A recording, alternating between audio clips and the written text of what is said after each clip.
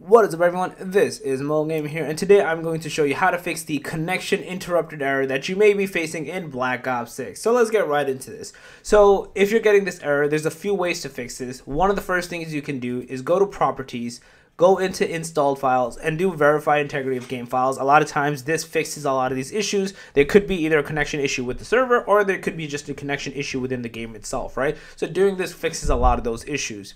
The next thing you can do is click into Browse, find where it says cod.exe, right click into it, go to Properties, Compatibility, and change it to Run this program as administrator. A lot of times this bypasses certain issues, whether it's via firewall or some systematic issues from Windows itself, and it kind of goes from there and helps fix this issue. Now, I think I called this out, but this is, again, and I'm sure you've seen this, for Steam, right? So you want to make sure this is, the general approval applies for other ones as well, but just wanted to kind of give a call out. Now, if that doesn't fix it for you, you can also go to General. You can do Launch Options -D3 D11. It kind of forces it to run it as DirectX 11. So I would recommend you to do this as well. Now, if all of this fails, what you can do is go into search panel, search bar, right? Network reset. We're going to do two things here. You can either reset your network, which you'll see over here. This will remove, then reinstall all your network adapters, because maybe it's happening with your computer or VPN or something along the lines of that, some network form, right?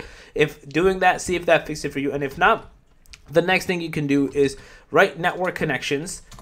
Got to spell it right first. Until you see this pop up, open it, right click into whatever you're connected into, so either Wi-Fi or Ethernet. I'm connected via Ethernet. Click into Properties, click into Internet Protocol version 4, TCP/IPv4, and then click into Properties again.